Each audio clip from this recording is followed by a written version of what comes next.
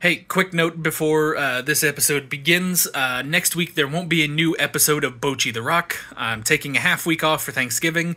I know it's after Thanksgiving when this is being posted, but still, schedules, stuff like that. Anyway, next week there won't be a new episode of Bocchi The Rock. We'll be back in 2 weeks for episode 6, I believe we're on. So, yeah, see you guys there. Hey guys, Alex from 7th Hour Films back again with Bocchi The Rock. Last time around we had Jumping Girl. You gotta put the parentheses S next to it. So yeah.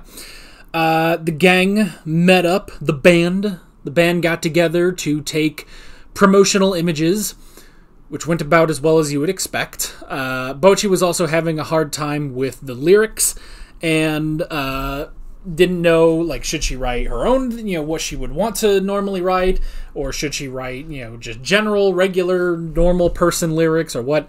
But she had to talk with Rio, and Rio was like, no, you gotta write for you.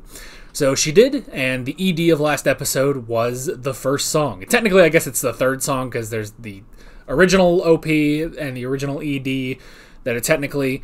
I don't know, but it's the first song in canon that Bocchi has written for Kessoku Band. And I said I would show this off to you guys, but I did last week. Oh no, the reflection. Here, there we go. Just sort of angle it down a little bit. Last week I did get my copy of the Kessoku Band album. Came in pretty quickly, less than a week to ship over from Japan, so that was pretty good. Funny thing is, I ordered this through, it shipped through DHL. I didn't realize DHL was stuck, in the 90s, because there was a whole thing of, hey, you're going to have to sign for it, unless you set up this thing so that you don't have to sign for it. I was like, sign for it? I don't know, just leave it on the porch or something. So I went in and gave them instructions to put it in the mailbox. But when I said, just put it in the mailbox, a little thing popped up, and it was like, you can't put the word mailbox. So I just put a hyphen between mail and box. I don't know. DHL is weird, but hey, I got my album. And yeah, I got it. I have not listened to it yet. I said I was going to wait on it until after the season had ended. But yeah, this jewel case is a little difficult to open, but I got it. But we got the nice, lovely CD. We have this spine cover. I don't know how if I'm supposed to put it on the thing. I mean, it's a spine cover, but there's no way of holding it onto there. So I've just kind of been putting it up with the little booklet, because that's the thing, is the cover is actually the booklet. And funny enough, as you would expect, I just didn't think about it when I first opened this. But it is a lyric book. It's just in Japanese, so I have no idea what it says. So, yeah, well, maybe I'll learn someday. But yeah. But I got this. My brother called me a mega weeb, but I don't care. I got the Kessoku Band album, and I'm pretty happy with it. So yeah, once the season is over, I will listen to this on my own time. It'll be great. It's so nice and cool. Look at our daughter. Look at our daughter. She's so adorable. It's so nice. So yeah. I'm just gonna leave it over here.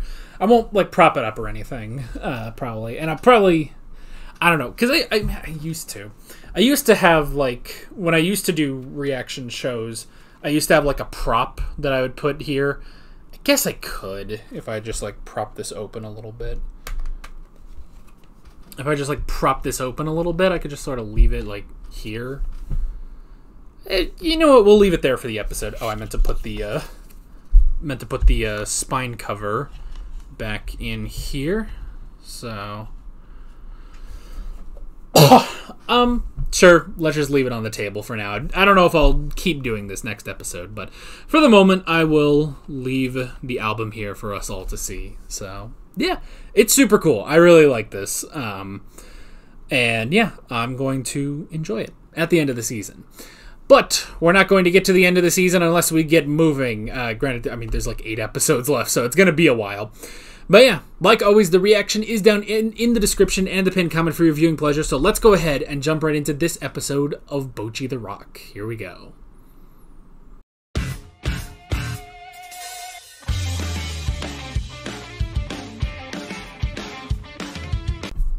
Now I gotta look up. I'm not crazy, was I? I'm not crazy, was I? Did I just say that?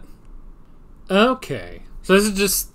They're just gonna stick to this one for a little while. Alright, cool. Far out. I don't think I used this song at the end of the last video we did. You know, when I do the end screen and I have the music. I didn't put this on. Well, maybe I will now. So... they did it. Barely, but they did it. Honestly, it makes sense. The sister, whatever her name is, the manager, that she's being particularly hard on them. And to be fair, they do need to get better, you know? They do definitely need to get better, but at the same time, it's like they are really friggin' good. But you know what it is? And this... Oh, I can't believe I'm doing this. It's definitely friggin' boy who watches anime tries watching Bocchi The Rock. I'm going to compare it to Dragon Ball. Because of course I am. I'm going to compare it to Dragon Ball, where in the original Dragon Ball, where in the first World Martial Arts tournament that they had, just after Goku and Krillin learned martial arts from Master Roshi, and Master Roshi, spoiler alert, entered the tournament himself, disguised as martial artist Jackie Chun, and basically what he wanted to do was beat them so that they wouldn't get a big head, because he thought, well, if they win, if either of them wins the World Martial Arts tournament, they're gonna think that's it. They have succeeded, they are the best, and they're not going to do anything anymore. So he went in to defeat them to make sure they could always keep growing and keep improving. That's exactly what he did. He beat both of them.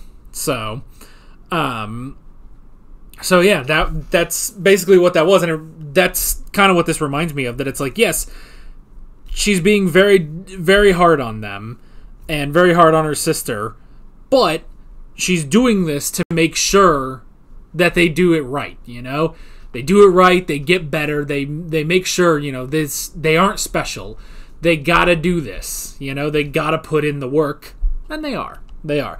Which is why, you know, with Nijika, she immediately put in the harshness, you know, the tough love of, you know, hey, you know, why would I put you in? I put you in last time just to be nice. Like, I'm not doing that again. You know, you guys aren't good enough to do it.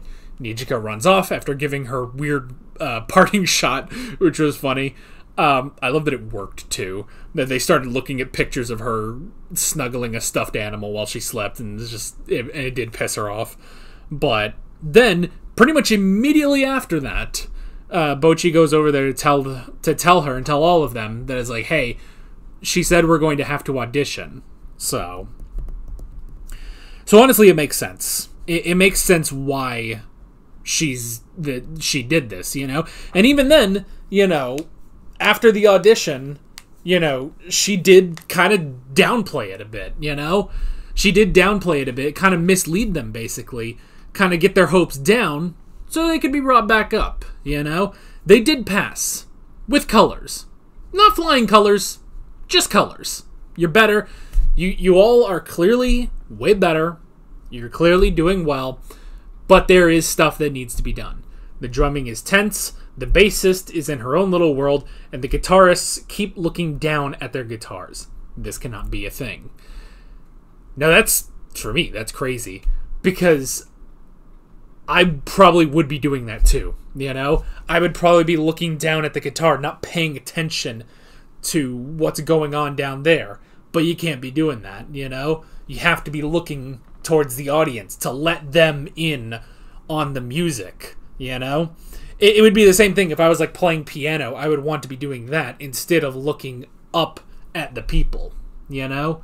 So that's the thing. They are better. They are significantly better. But they still got work to do, and they are inspired now to make sure that they can do this and achieve their dreams. What is Nijika's dream? We don't know. What is Nijika's dream? She seemed to imply she wants even more than, you know, selling out this, you know, whatever the place that Bocchi said, you know?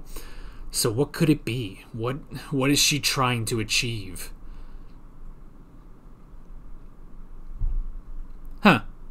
You know what I just noticed? Because as I was doing it, I was looking down. You know, I probably don't look at the camera enough. I don't know, maybe I do.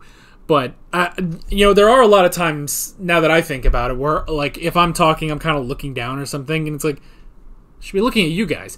But because I was looking down, you know what I just noticed on the little spine? Which I guess it might be here on the front of the album, too. Nope, no it's not. But it's the Bocchi The Rock logo. Oh, okay, no, they are slightly different. I was going to say the B in Bocchi and the R in Rock are very similar. They're not quite the same.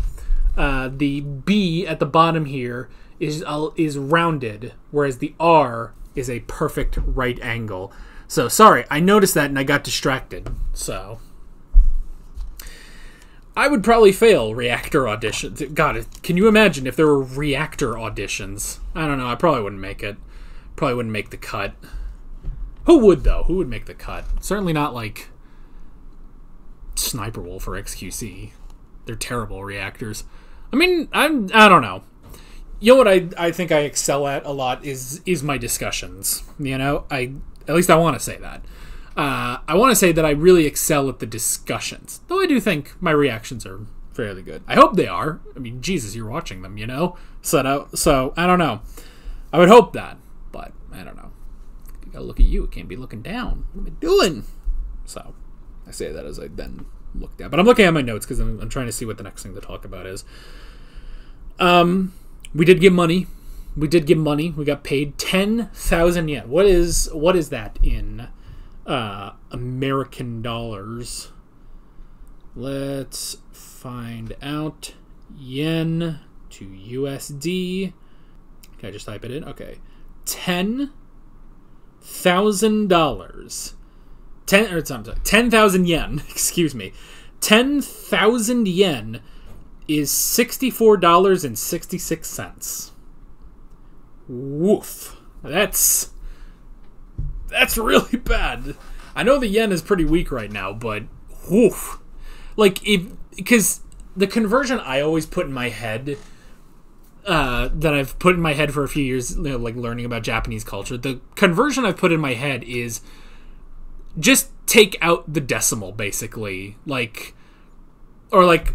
Just put the decimal just behind the first two digits of yen, and that becomes dollars. So, in my mind, 100 yen coin is $1. And so 10,000 yen would, in my mind, that's $100. But that's not it. There's a hair in my mouth. Ugh. 10,000 yen. Turn into those characters in SpongeBob. 10,000 yen. 10,000 yen is $64.66. That ain't good. That ain't a good straight conversion, is it? Jeez. I mean, it's still a good chunk of change for her to get. And then immediately have to pay back into the band, but still. But they're going. Slowly but surely, they're going. You know what I like, too? I like how low we're starting, you know? Like, I feel like other shows, they would kind of start getting further and further along. I like just immediately, it's like, oh yeah, it's very expensive to make an album, you know? It's incredibly expensive to make an album, and, like, it's gonna take them a while. Like, I mean, they're not signed to any, like, contract or deal or anything, or to any record label. They're literally just a band that plays, you know, concerts at this club that one of them, you know, one of the bandmates' sisters runs, you know? So that's the thing. It's like, I like that it's like, no, we're starting from the bottom, and it's a slow climb to the top. So I don't know how long it's going to take. I don't know if we're going to, like, you know, by the end of the season, are we going to be, you know, are we going to be at the top? Probably not. Or are we going to be, like, close? I don't know. I don't know how far we're going to get this season, but I'm curious. Definitely. Yeah. And then I guess the last thing to talk about is the whole thing about confidence. You know, she sees that Bocchi is unconfident, and she wants to help her, and it's like, oh, the thing that'll help her is knowing there's someone out there that believes in her. So she tries to do that. It's like, hey, I see you. This freaks her the fuck out. This freaks her out to no end. And yeah, that didn't work. It didn't work at all. I don't know. I mean, look, you can't beat around the bush. You just have to, go to her, take her by her shoulders, and say, you are really good at playing guitar. Do you need to improve? Yes, but you are really good, and you need to know this about yourself. Even then, I think she'll still freak out about something, Either she'll take it the wrong way, or she'll just freak out that you're really close to her, But there's something, you have to be that direct if you want to get to her, Because otherwise, her mind just goes places that you would never expect. So yeah. Anywho, but still. But now we have the added stress of we have to sell 5 tickets. And here's the thing, because she's thinking, well, she's one short. You can't sell the ticket to the dog, though.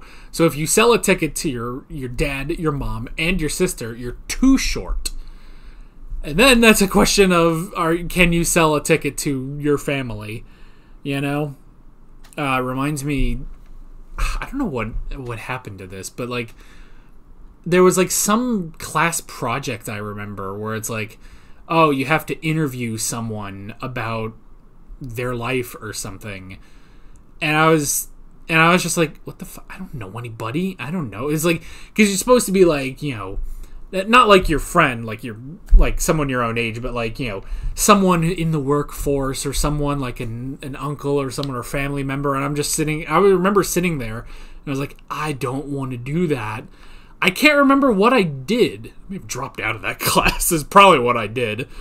That was probably one of those college classes freshman year where I walked in and then we all got in a circle to introduce ourselves, and I immediately dropped out of that class and got a refund because I was like, this is useless. Yeah, that class was horrible. It was what I didn't even know how to describe it. It wasn't necessarily a class towards our major, and this was in college. This was freshman year of college, but it was a class.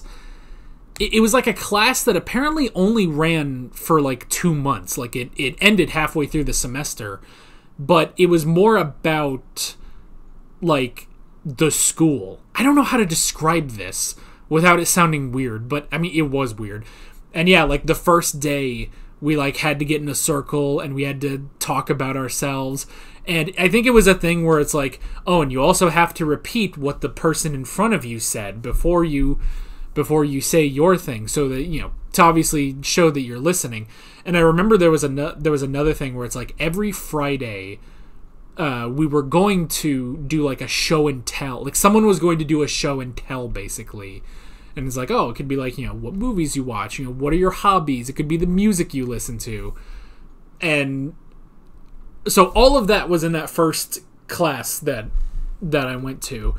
And what I literally did, I think I've told this story before on the in some video, I don't remember what, but I wrote down everything about that class, and it took up a sizable chunk of a page, and I wrote down everything because I had to go pick up my mom from work. Basically, there's something wrong with one of the cars, so I had to go pick her up after her work day was done. And I just had the notebook, and I just explained everything weird about that class. And she was like, okay, go drop out, because that's the dumbest shit ever. So, yeah. Anywho, none of this matters. None of this matters to the episode. I just thought I'd tell that story. I don't know, because it's dumb. But anyway, but I understand where she's coming from of how is she going to sell 5 tickets, She doesn't know 5 people, So, bit of a trouble there. So, I don't know. I guess that'll be what we work on next time.